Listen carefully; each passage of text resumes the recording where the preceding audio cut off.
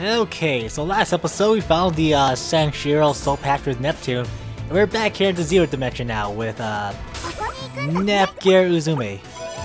And apparently Nepgear is supposed to die.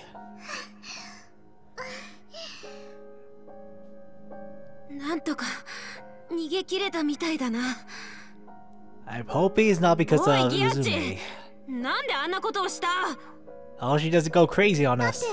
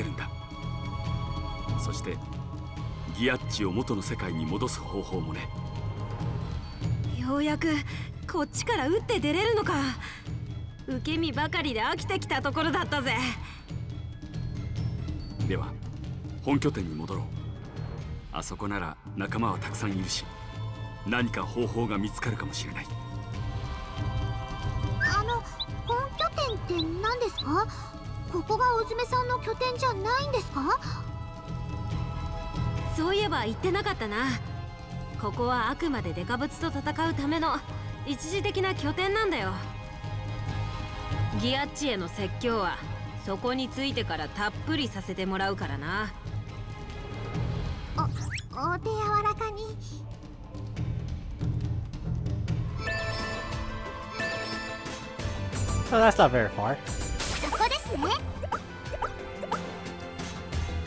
Oh, it's a dungeon.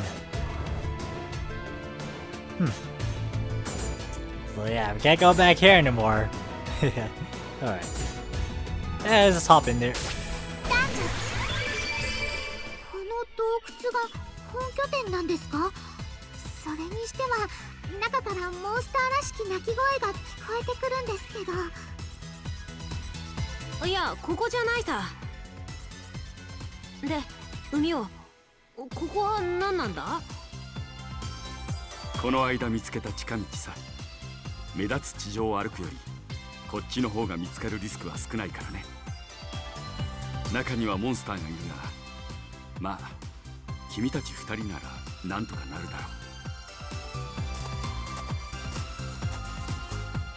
Should be a lot easier than when I was with Neptune. どこに行くのかと思えば、自ら袋のネズミとなるか。ならば、貴様らの望むようにじっくりと殺してやろうではないか。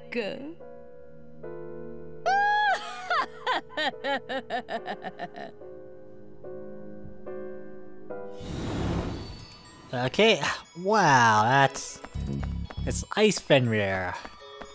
I don't think it's that tough, right? Let's see. I missed.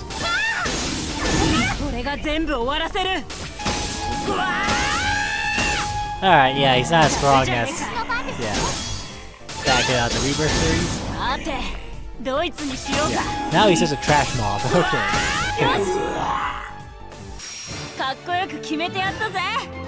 Because I got bigger, scarier monsters now. Alright. Oh! We got his weird robot. Oh yeah, these is the old dungeons, yeah. Or arcades. Yes. Did that turn again? Yes. Can I hit? Yeah. Why you do so low damage? It doesn't hurt too much. Okay, maybe he does kind of hurt. Ah, screw you guys.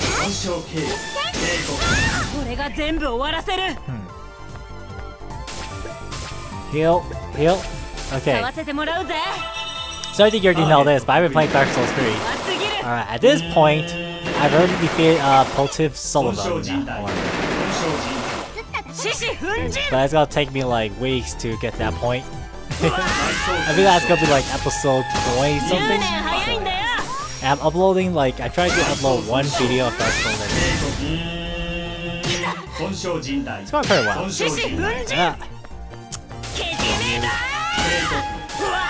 Yeah, I'm doing damage. Too far. Alright, so besides that, let's see, what else came out was Ratchet and Clank. I think I already mentioned that, but anyways, I'll say again, yeah, Ratchet and Clank came out and I beat the game. Wow. I found it really disappointing. Yeah, these guys hurt. Metal plate. Thought that'd be easier, but wow, they hurt.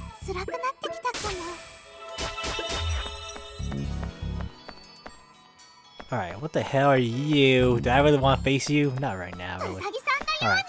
But so I finished Ratchet and Clank, and overall, I don't really like the game. Like, I enjoyed it, but you can definitely feel like they're... Oh, this is the event, alright.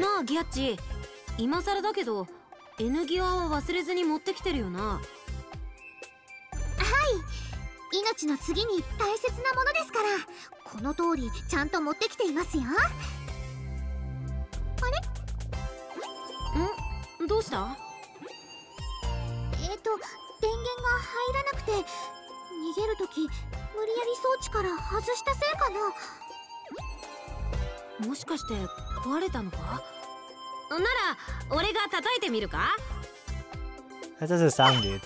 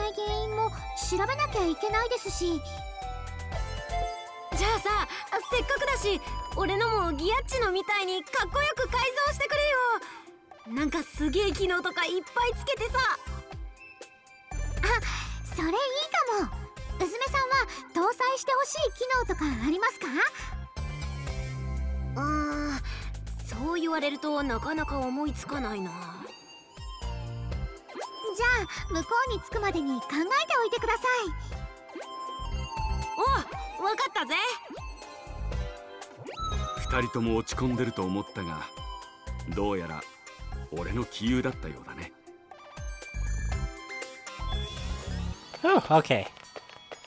But yeah, Ratchet and Clank, it just feels like they're holding back on us. Oops. Because it's like it's like they don't want to show too much in the cutscenes because they don't want to spoil the movie that's coming out. So yeah, so it feels kind of incomplete. Like, I feel like I'm not getting the whole experience. I didn't really like what they did with the game too. They made it shorter than the original. I guess I can kind of understand why they called the planets, but they were really fun and I want to go back to them.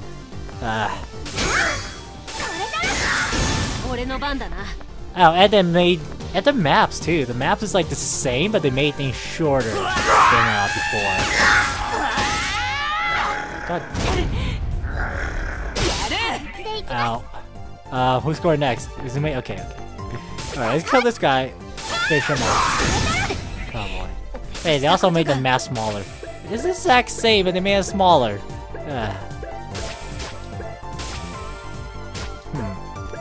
I'll have 2 left. Guess I need it now.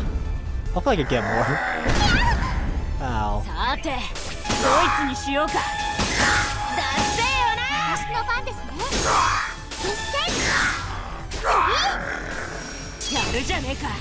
Ow. Maybe when I get more party members, this will be a lot easier. Damn, these guys. Let's see. Ow. Oh, I've gotta have healing skill. Alright, 30%. That's not too bad. 600. I get to use a healing grasp, right? What's that healing grasp, right? Or 800. Whew. But yep. Overall, I didn't really like, the cutscenes, because, like, I just didn't like the story in Ratchet & Clank, really. Oh. It's okay if I spoil a little bit of it. Darn it, I want to spoil a little bit. There's like this one thing I really hated what they did. I hate what they did with that. I hate what they did with Captain Quark. Yeah.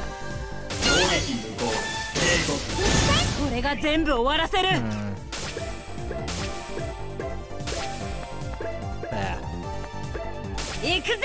Now let's see about Final Fantasy VII Remake. And it's like, wow. If that happened to the Final Fantasy Remake, that would suck. But I wasn't really a big fan of Final Fantasy VII, but yeah. I guess I can sympathize now. Yeah, I'll just use a skill, Extreme Work. I think I lost all this space.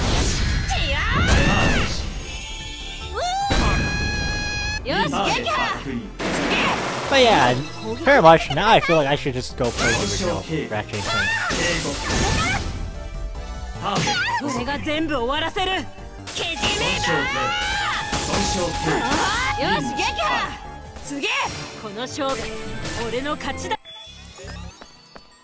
Alright, so there's the event. Alright, yeah, let's just go to it. Life Fragment, I'm sure... Am I gonna leave the dungeon? School life. The exit is nearby, but what is this? Oh, might be a boss fight actually. Should heal then. Healing grass. Good enough. なあ、海尾。まだつかないのか？おかしいな。ここをまっすぐ進んだ先のはずだったんだが、どうやら迷ってしまったようだね。一度引き返そうか。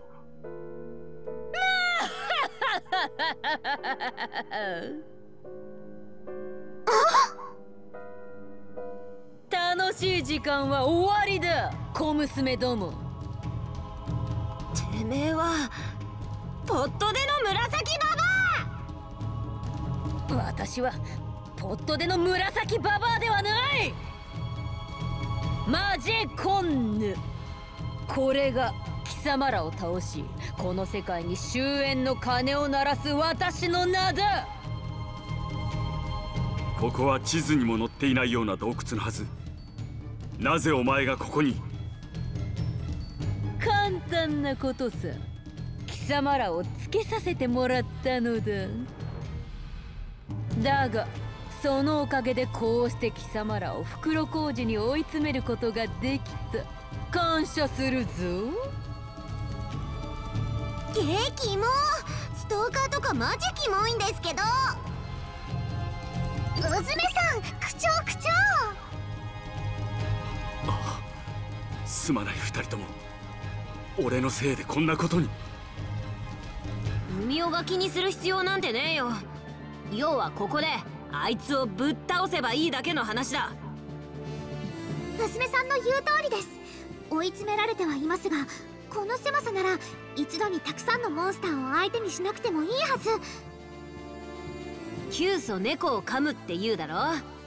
懐に飛び込んであいつを食いちぎってやるよ。二人とも覚悟してください、マジェコンヌ。ここであなたを倒させてもらいます。何？貴様、今何と言った？マジェコンヌ、ここであなたを倒させてもらいますですけど。最初の方だけもう一回。最初って名前ですか？マジェコンヌ。最後にさん付けでもう一回だけ。マジェコンヌさん。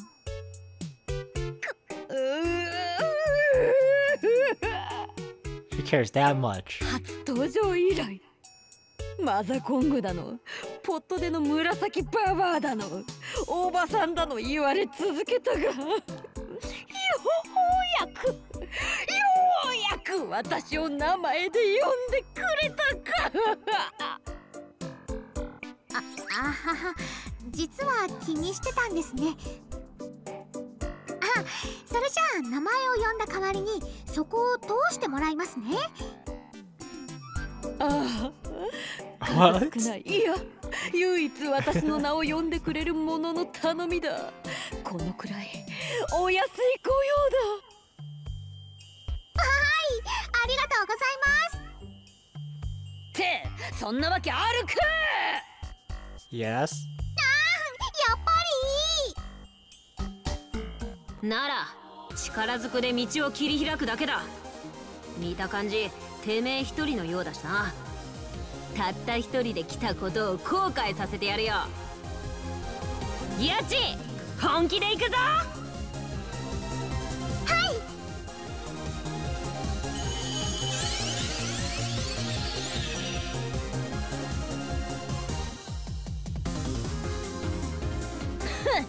今の貴様らなど私一人で十分だ。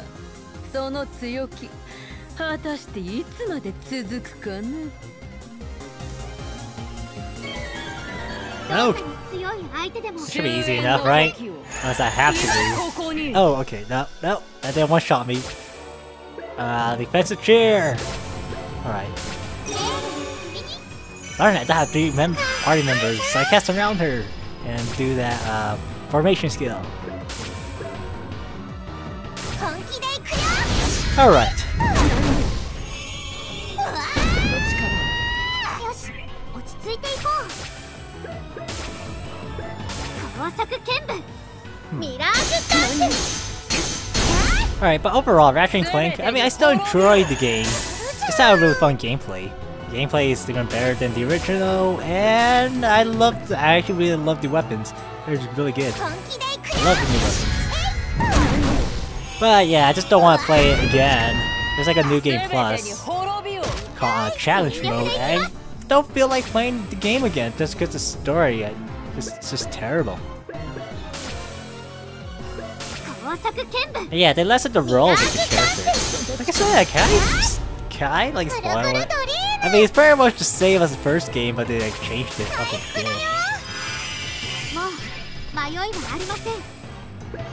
Pretty sure I can. It's not really spoilers. And now I'm afraid of the movie too. I wasn't gonna see the Ratchet Clank movie, but now I don't know I care. Because they already ruined it for me. Yeah.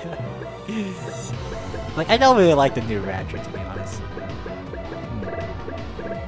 Let's see. Something I have here, I'll drink 50%. Whatever. Dream Roar. But yeah, this is the role of like Clank. Because they gave the hero role to Ratchet, so yeah, like Clank doesn't really do anything. I really hope he's not like that in the movie. If he's like that in the movie, then it's not gonna be Ratchet and Clank, it's just gonna be Ratchet.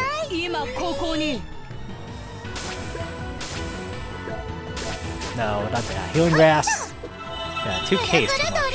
Ooh, let's do it. And they lowered the, let's see, the role of Trex, was it? Trex.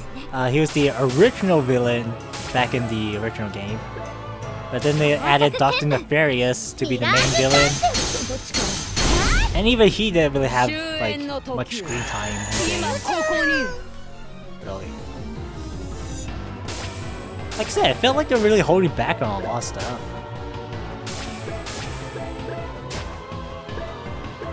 They didn't really develop any of the characters. I guess the movie might be different, but like I said, I'm just disappointed. SP, yeah, there it is. That's what I was looking for. I'm talking too much about how much I hate Ratchet and Clank right now. He got a new game. Reimagining. Terrible. You know, I just gonna say, you know what happened to Trex? Yeah, like, Dr. Nefarious just killed him. That's it. Dr. Nefarious just kills Trex. You don't even, like, face him off, like, face against, you know, fight him as boss. Just gets killed. They just throw him out. I can't really just throw him out.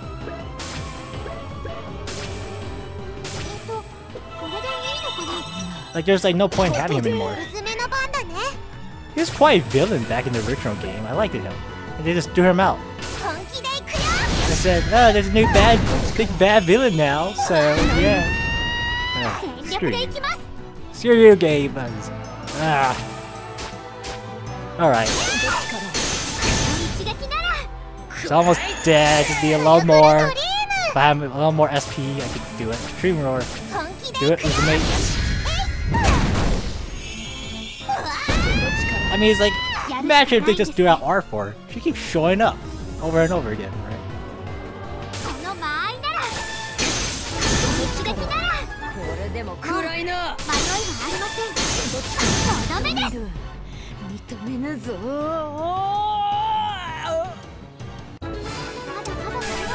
I probably will just talk about Captain Quark now.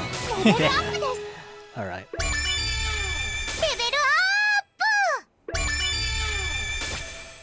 String Smash Fist. Super Repeat Waves. なかなかやるな。ポットでのくせに強すぎ。けどこの勝負、うずめたちがもらったよ。Yeah, she was pretty strong. 何を勘違いしている。こちらはまだ半分も力を出していないのだぞ。そんなはったり、うずめは引っかからないもんね。ならば、その身で思い知るがいい。我が真の姿の力をな。Yep, and there it is.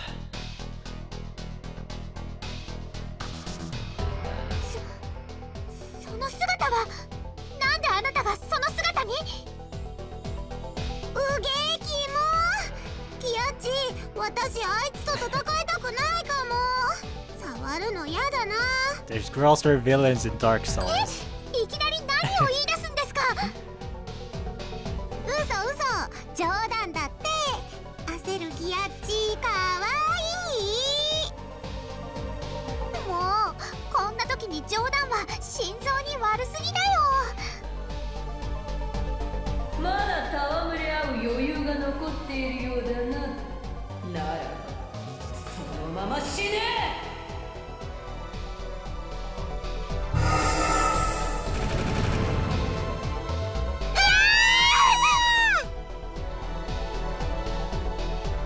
嘘でしょ。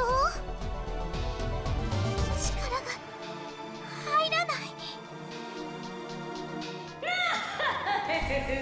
先ほどまでの威勢はどうした？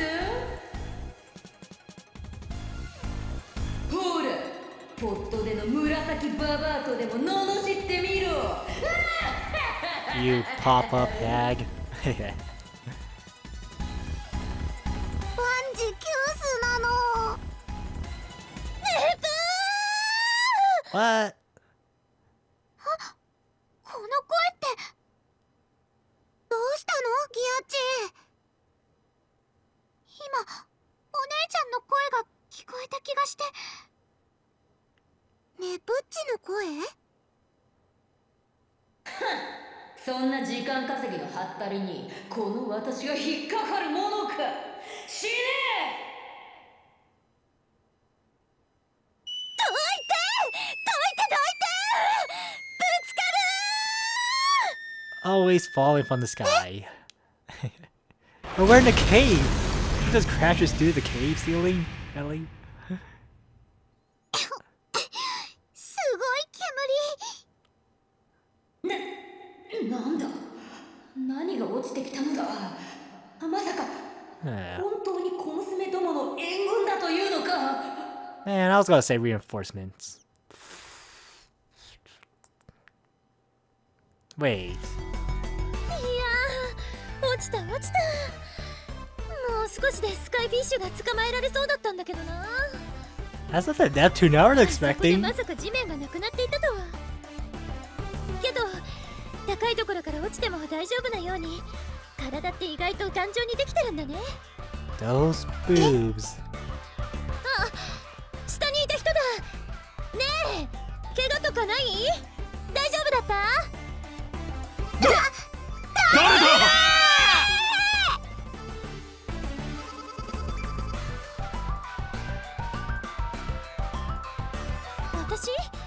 私の名前はネプテューヌ。 Damn. 何を隠そう、次元を股にかける通りすがりの昆虫ハンターだよ。 A bug hunter? ポカーン。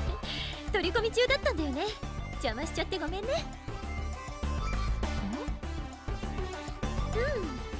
状況は大体分かった。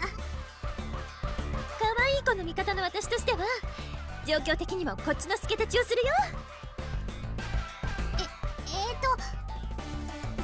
ねえ、そこの桃色の髪の可愛い子、名前はなんていうの？私ですか？うん、私。ネプギアって言います。うわー、名前にネプってつくなんて奇遇だね。海洋船の私としてはセンチメンタリズムの運命を感じずにはいられないよ。おい。ねえねえ、海よ、これってどういうことなの？ネプッチがでっかくなって落ちてきたよ。こればっかりは俺にもわからないけど、協力してくれるならありがたい限りだ。 There's so many questions right now. 何？君たちはネプギアのお友達？あなたの腕にくっついてるのかっこいいね。見せて。かっこいい？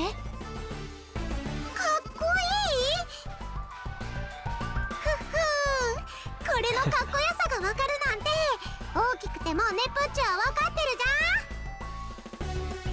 じゃん。おい。ネプッチ、今はそれどころじゃ。てか、その魚何？真顔でおかしいな。おいと言っている。うわ急に変なのが切れた。くだらんおしゃべりはそこまでだ。よくも私を無視してくれたな。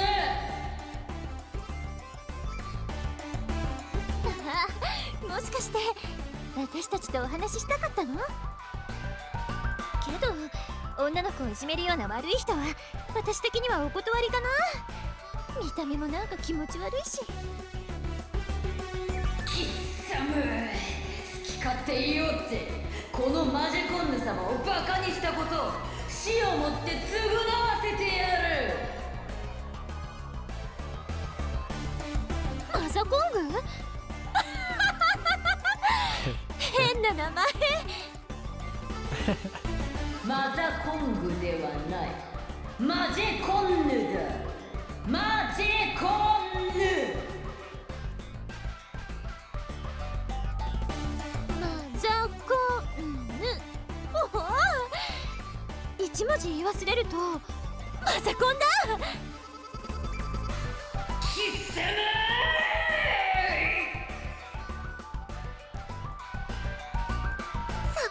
さすがネプッチ、おばちゃんを煽らせたら右に出る者はいないね。それ以上にあの人の煽り体制のなさが問題なような。貴様だけは許さん。3人と1匹まとめてぶち殺してやれ。ちょっと待って。はい。戦闘前の回復は RPG のお約束だからね。今回は特別に私が作ったスペシャルなネプピタン V2 をプレゼントしちゃうよ。 You invented Nepal too. すごい色だけど大丈夫なの？ようやく口に苦しって言うし、ちょっと苦いのはご愛嬌だよ。さあさあ、お風呂上がりの牛乳のごとくグイッといっちゃって、グイッと。へい。苦いけどすごい傷が癒えてく。 Does it get back SP?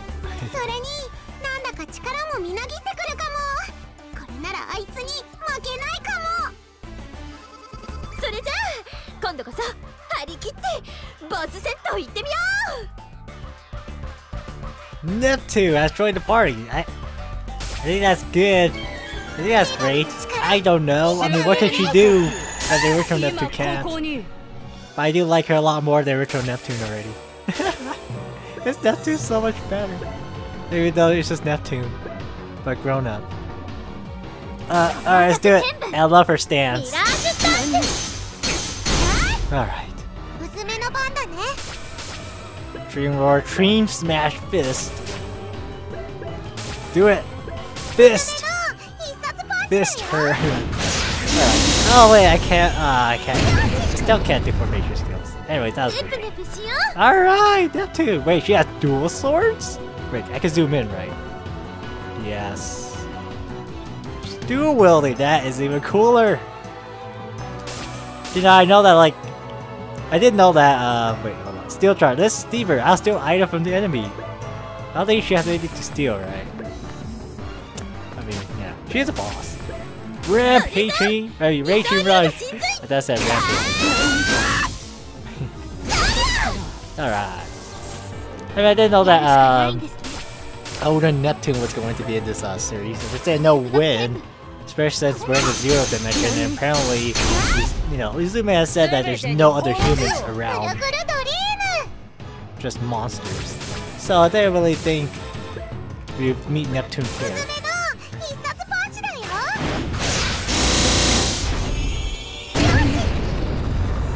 But she is here. Alright. Heat up. I'm Riggs Intention. Riggs is the physical type of ally. Alright. I think you need more power than two. Yeah, I guess. How would they die? I think I would have expected a different kind of Neptune, really. You ever wonder what kind of person Neptune was in Hyperdimension Neptunia Rebirth 1? Like before she lost her memories? Who knows?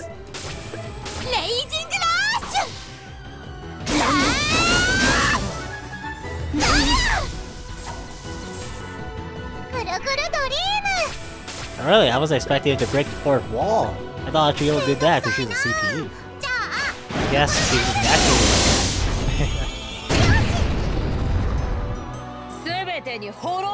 Is she just as lazy too? She's a bug.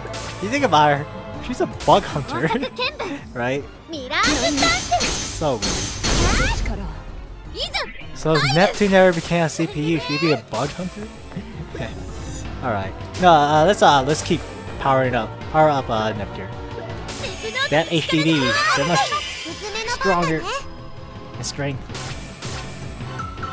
I'm thinking of like going out of HD just so I can do formation skills, but yeah. Alright. Oh, skill, Dream Fist. Yeah, so I have a bunch of SP.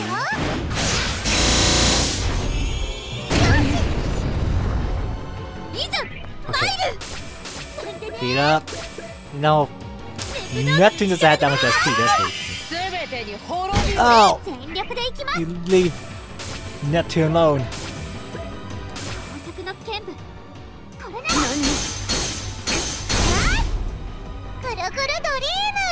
Alright. Neptune, you'll be alright. Don't worry, we got your back. I think.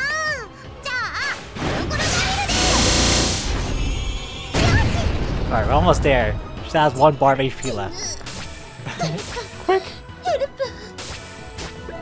50%. Ah, come on. I mean, I know she ruined your like epic moment, but yeah.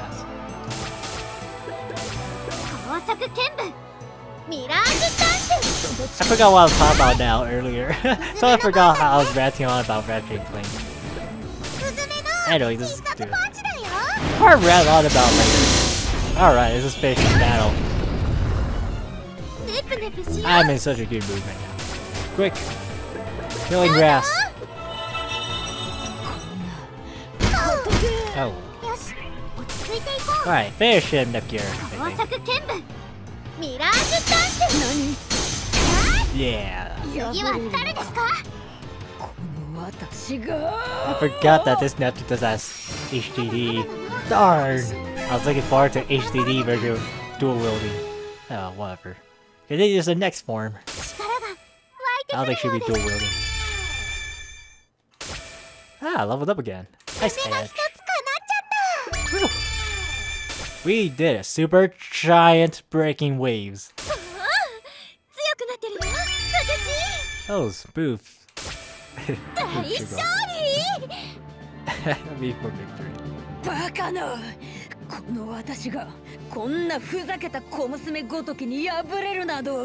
Good question, but whatever.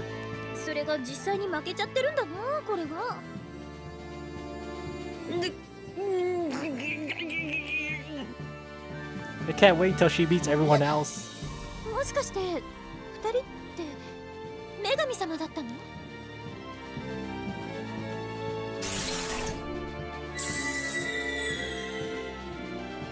Ma na, 名乗り遅れたが、俺の名はうずめ。この国の女神だ。さっきは助かったよ。Why is she just an imagination created by Uzume? うずめって普段はかっこいいんだね。俺がかっこいいだと？さすがネプチ、わかってるじゃないか。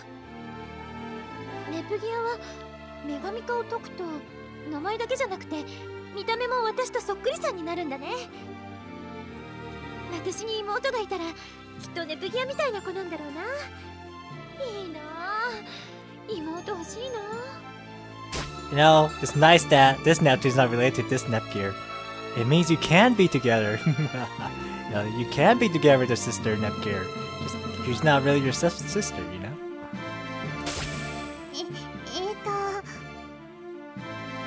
こらこらネプッチ、ギアッチが困っているよ。 You could definitely go down that route. ごめんごめん、困らせるつもりじゃなかったんだよ。つい浮かれちゃって。あ、そういえばこのグロテスクなのをどうするの？マザコングって言ったっけ？どうしましょう。倒した後のこと考えてなかったかも。まさか逆転できるとは思ってなかったからな。けど散々いたぶってくれた礼をするにはもってこいの展開だな。へへ。さて、どんな目に合わせてやろうか。俺直々にかっこよく制裁してやるから覚悟しやがれ。私にはこれ以上貴様らと戦う意志はないんだぞ。それでも女神か。女神なら女神らしく、捕虜の扱いは法律にのっとってだな。Reminding me of Pluty all over again. 法律？うんなもん知らねえよ。この国の女神は俺だ。つまり俺が法律だ。だからてめえに俺が何したって法廷内なんだよ。Dang. うっかりてめえを殴り殺しても法廷内での事故なら仕方ねえよな。暴力はいけない。うずめさん、ノリノリですね。これではまるでタチの悪いヤンキーだね。それほど鬱憤が溜まっていたのだろう。けど完全に悪役キャラですよね。待って待って、暴力はダメだってば。貴様、私を助けてくれるのか。どけ、でっかいねプッチ。こいつだけは見逃してやる義理はね。ダメったらダメなの。この黒いのは私が標本にするって決めてるんだからダメなの。だって見てよ、この紫色の羽。いかにも毒を持っている珍しい蝶って感じだし、絶対レアな生物だって。だから生きたまま標本にして私のコレクションにするんだ。I don't think you will be able to. I wonder if she also hates eggplants. ある意味一番たちが悪いな。そんなわけで吸収。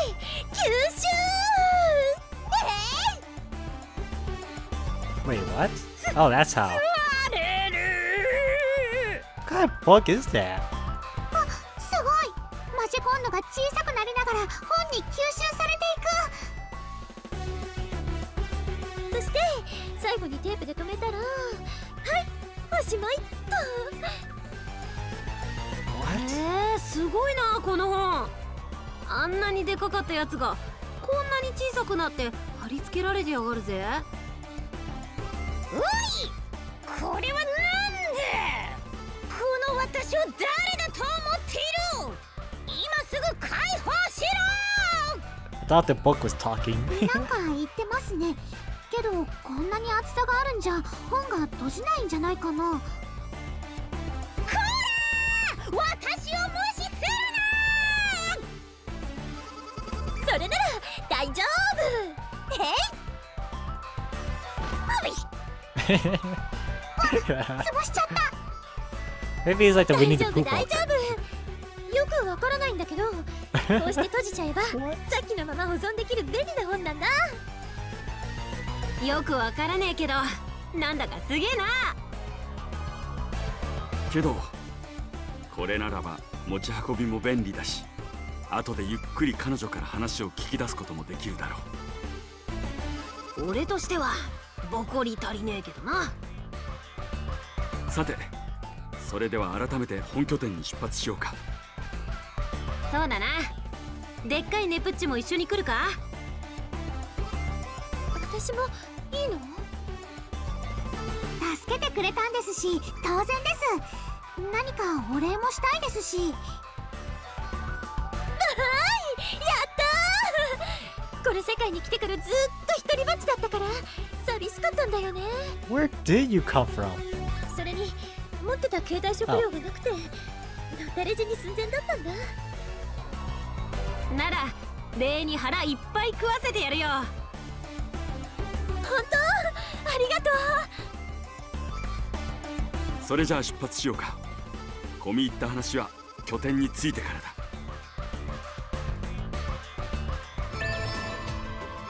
Damn it. This has been so freaking awesome, but I had to end it now. Damn. I got Big Neptune in the party. Can you just call it Neptune? I don't know. Gotta be like Neptune Mach 2 or something? I don't know. Anyways, I think that's it. Let's see. What does she have? Same skill, double Zomba. Oh, previous attack, word power! That's not gonna ever happen. Power slash. Haven't used power. Haven't used power, alright. So I attack into Zomba into power slash. These have no combo traits, right? Oh, previous attack did not use combo traits. I guess I could use it. Oh yeah. Sumi got a new... See, previous attack was power. Power, all previous attack was power. Oh yeah, it works. Go to standard, power. Yes. Alright. That's pretty nice. Oh yeah, I got Ice Edge. That's what I got. Ah, previous attack did not use combo. Blitzsaber. I think Blitzsaber is better than Ice Edge, right? I mean, Ice is interesting sometimes. Alright, let's save it. Whew. Yes. Alright. Before I end this though, one last rant though. One last rant. Man, I really wanted to mention Captain Quark. I hated it. Okay, so apparently he's not a fully evil guy, evil character this time. Apparently he betrays Ratchet and them, but the original one is because of greed. He's just a greedy, yeah, he's a greedy villain really. But in this one, he's not a total villain this time. He betrays Ratchet because of jealousy, because he's jealous of Ratchet's success as a Galactic Ranger. So he becomes jealous of him, so he betrays him. But it never meant any harm, and I'm like, what? I kind of missed the old Captain Quark where he was just a villain, really. I don't know why they're trying to make him kind of, you know, good now. Whatever. Yeah, that's it.